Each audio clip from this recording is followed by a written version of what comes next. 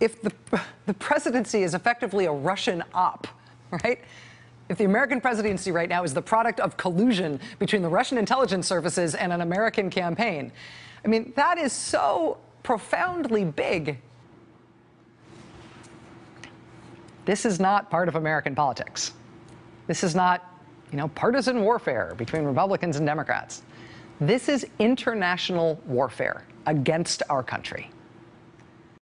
Welcome to The Real News. I'm Kim Brown in Baltimore.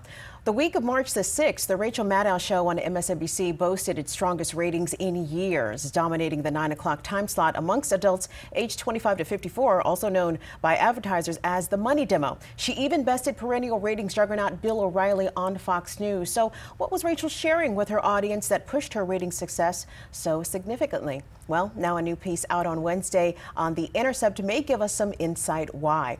Rachel Maddow sees a Russia connection lurking behind every corner. That is the title of a new article written by Maté. It finds that during a 6-week period, the popular MSNBC host covered the Trump-Russia issue not just more than any other, but more than every other issue combined. Maddow has pushed a number of conspiracy theories, all at the expense of covering the Trump administration's actual policies. So is providing progressive audience with Russian red meat about Kremlin collusion doing anything to actually resist Trump? Well, joining me now is Maté. He is a host producer for the Real News Network. He has previously reported and produced for Democracy Now!, Vice, and Al Jazeera. Aaron, welcome. Thanks for being here. Thanks for having me.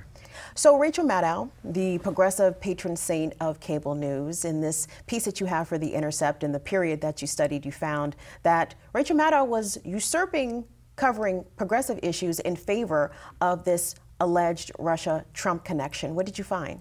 Yeah, I mean, so the issue is not that, whether Russia should be covered or not. Of course it should. It's a major issue. But the question is, to what degree and with what tone? So looking at 6 weeks of Maddow's show, from February 20th through the end of March, we found that Maddow covered not just Russia more than anything else, but more than every other issue combined. And this is key because that means that the leading progressive cable news show, which people rely on for information during this Trump era, is not addressing substantially enough, I think, the key issues that affect people's life. So for example, one of the big issues over this period was the repeal of Obamacare. During this time, Republicans introduced it. We had numbers coming out saying that 24 million people would lose their health care. There was a battle going on. It was a major issue. And this issue during this time, 6 weeks, Obamacare repeal got 45 minutes and 45 seconds. Compared that to an example, a Russia issue like Michael Flynn, the former national security advisor. He got 88 minutes, so almost double the time. And there are many more other issues like Russian hacking, the congressional intel probe into Russian hacking. All of that got more time than Obamacare repeal. So it's a matter of the important issues that face people are getting sidelined in favor of this Russia hysteria.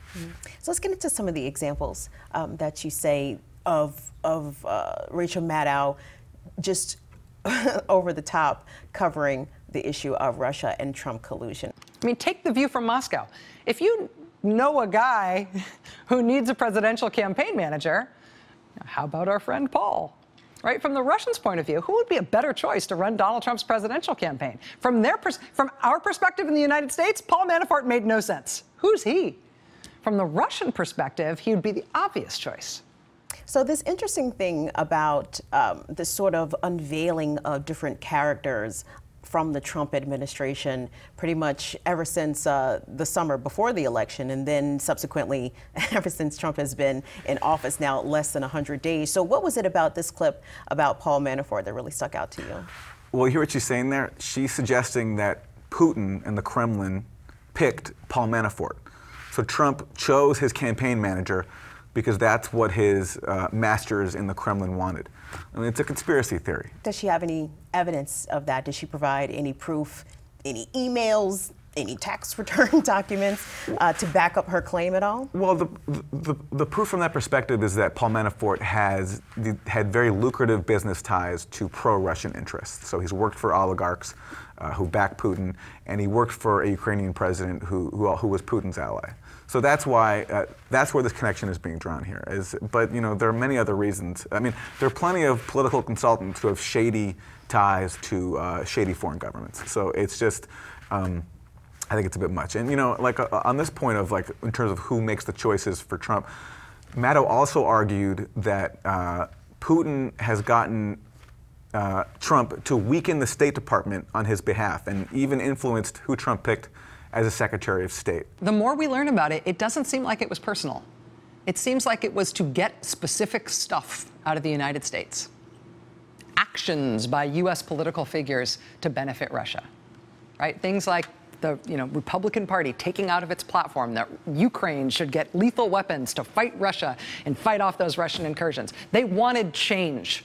They wanted change by U.S. political actors to benefit Russia. They wanted actions taken to benefit Russia. And also, we have to ask whether they wanted actions by U.S. political figures to weaken the parts of America that most annoy and that most undermine Vladimir Putin. Is Rex Tillerson Secretary of State because Russia needed somebody to stand by as Secretary of State while the State Department was hollowed out, disappeared, and muted? Because that's what's happening under him. Rachel Maddow has long had a reputation in progressive media. Even prior to her show on MSNBC, she was a personality on Air America. And on her program, she has a well-deserved reputation of presenting stories in such a way that are extremely comprehensive and detailed, shining a light on stories that generally don't receive a spotlight from the mainstream media. So her giving so much coverage or devoting so much of her programming to covering Trump-Russia is a bit of a departure from what got her to this platform in the first place. What are your thoughts? Yeah, I just want to say, I mean, part of the reason why this piece came about is because I'm actually a really big fan of hers. I mean, if you work in broadcast journalism, you have to admire her talent. She's amazing, and she's really smart, and she's done great work. I mean, especially, I mean, she's kind of, I think, responsible for helping to bring national attention to the Flint water crisis while everybody was ignoring it. She was hammering on it every night and did amazing work. But now she's bringing that same energy to this Russia collusion issue, and she's giving us conspiracy theories like this one we just heard. So she's suggesting that Putin chose the Secretary of State of the United States and is getting Donald Trump to weaken the State Department. I mean, there's plenty of reasons there's plenty of other plausible explanations for why Trump would pick Tillerson and why Trump would want to weaken the State Department. The State Department, does do things around the world. It gives out foreign aid. Trump has railed against globalism.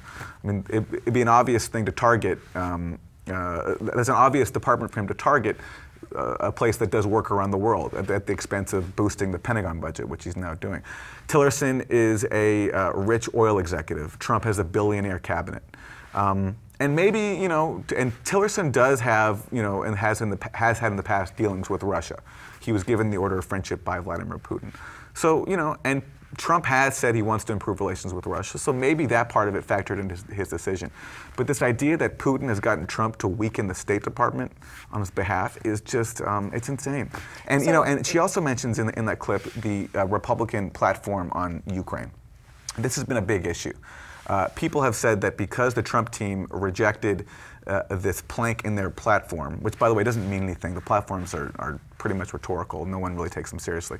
But because the Trump team rejected this plank in the Republican platform last summer on Ukraine that called for sending lethal aid to the Ukrainian military to fight Russian-backed forces, that means that's proof of what Maddow calls a quid pro quo. Proof that Putin has gotten something specific from Trump. What actually happened was this. A Republican delegate proposed adding an amendment saying, let's send lethal aid to the Ukrainian military. The Trump team objected, which happens during the platform process. This was made into a big deal as if the Trump team had changed the platform and blah, blah, blah, blah, blah. But really what happened was all they did was reject an amendment that called for sending lethal aid. And that policy, by the way, was the same as Barack Obama's. So, does that mean that maybe Putin also got Barack Obama to also actually, while he was in office, refuse to send lethal aid to the Ukrainian military because he felt it would not be productive for the terrible conflict in that region? The actual Republican platform, and I say this in the piece, if you read it, it doesn't sound pro-Putin at all. It says, we support maintaining and if warranted, increasing sanctions against Russia unless and until Ukraine's sovereignty is fully restored. So that doesn't quite sound like it was written by Vladimir Putin.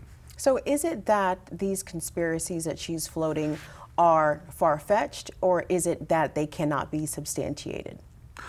I think it's a bit of both. I mean, again, it's quite possible that there was collusion. There's no evidence of it yet. I mean, that's the key point. There's just no evidence yet, so we don't know. So, if there was collusion, it just hasn't been substantiated yet.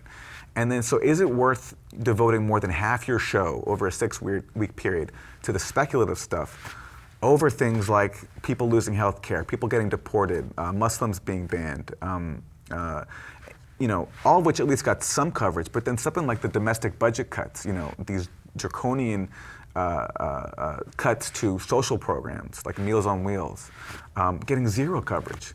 It just, if this is what the resistance is relying on, then we're getting information that it's just not useful. It might be entertaining, it might be good for ratings, but it's just not, to me, it's irresponsible journalism.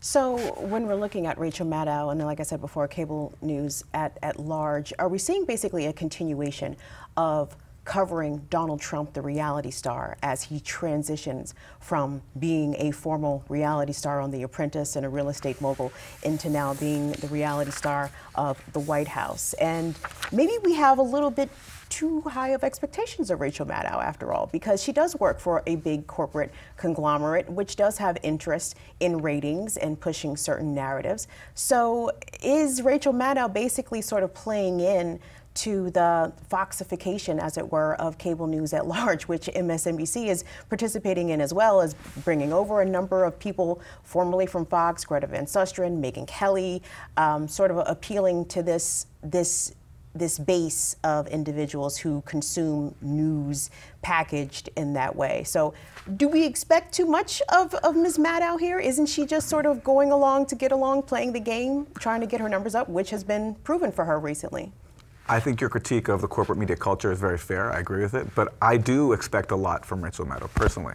I'm a big fan of hers. She's really smart, really gifted, and she's done very important work. And so that's why I find this Russia stuff so perplexing. And especially when it's not just that it distracts from vital issues, Trump's actual policies.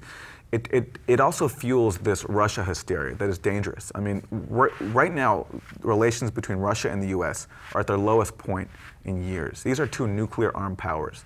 Things are really serious. And if even progressives are being presented with this hawkish point of view and being told to suspect Russians, it's scary and it's ominous. And we have to ask, I mean, when Trump launched this Syria strike last week, it came in a context. He's the most media-sensitive president in history. And what's the media been saying about him since he started? He's controlled by Russia.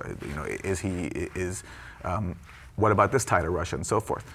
You have to wonder whether this Syria strike was at least partly motivated by his desire to show the world that Putin doesn't control him.